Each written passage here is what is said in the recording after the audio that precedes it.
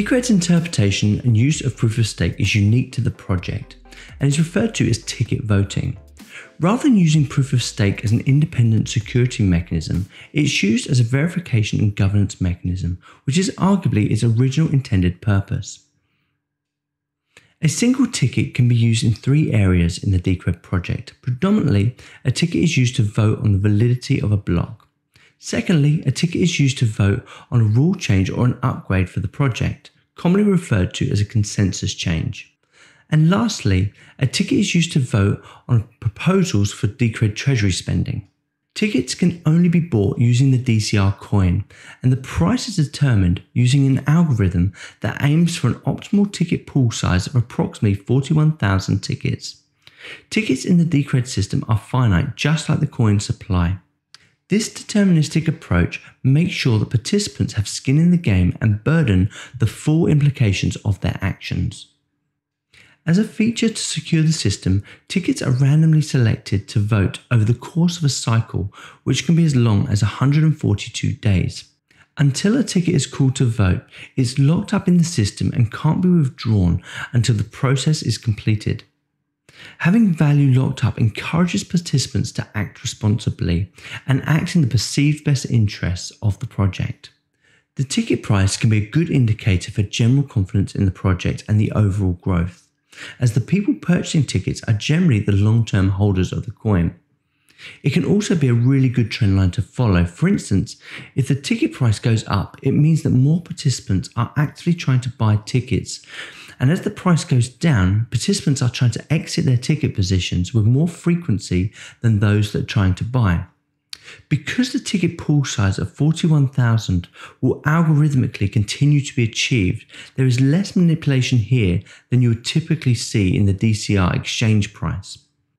The current average price of a ticket is approximately 150 DCR, and the maximum price a ticket can ever be is approximately 512 DCR.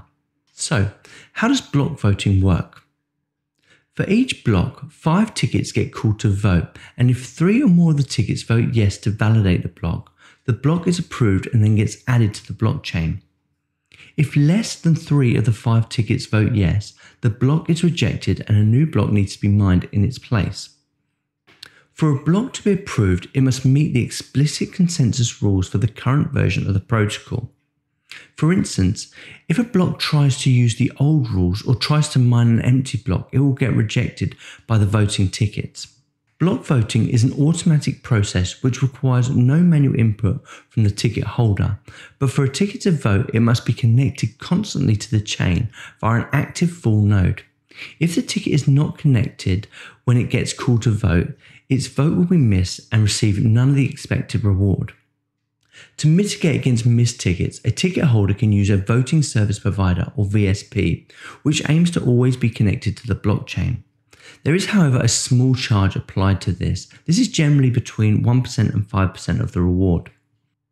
So, how does consensus voting work? Consensus votes are infrequent and typically happen less than 4 times a year. The vote is manual and has to be activated by the ticket holder with either a yes or a no vote. If a ticket is not activated, it will abstain from the voting process. A consensus vote is only required when there is a planned upgrade to the protocol, for instance, going from version 7 to version 8. As these can be contentious upgrades, it's important that every protocol change goes up for vote, where the ticket voting stakeholders have the final say. In order for a vote to pass, a minimum of 10% of the votes must be active, and at least 75% of these votes must be yes. And finally, how does proposal voting work? Decred has a system called Politeia where community members can put up proposals for Decred treasury spending. Successful proposals will focus on Decred-centric items like developing software to be used in the Decred ecosystem, or helping to market to promote awareness for the project. As a side note, if you're interested in putting up a proposal, there are 2 steps that you should consider first. These steps are not 100% necessary, but your proposal is less likely to be successful if you don't take them. So step 1, introduce yourself to the Decred media channels. Talk to members of the community about getting involved with the project and how you might be able to contribute. Step 2. Contribute and demonstrate your skill base with reference to Decred. This is normally free work, but it's a good way of demonstrating your understanding of the project and your skill levels. From what I've seen over the last 2 years in the Decred world, stakeholders are more likely to approve a proposal if they understand the value you add to the project and know that you are a valuable member of the community.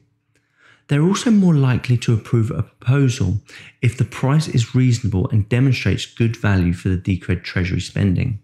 Once a proposal has been written, submitted and validated, it is then time to discuss. It's at this stage the Decred community will grill you about what you're aiming to produce. Once this stage is completed, it's then time to vote. In terms of the voting process, at least 20% of the ticket holders must vote, and out of those votes, at least 60% must be yes votes. This was a whirlwind tour of how Decred's proof-of-stake voting works.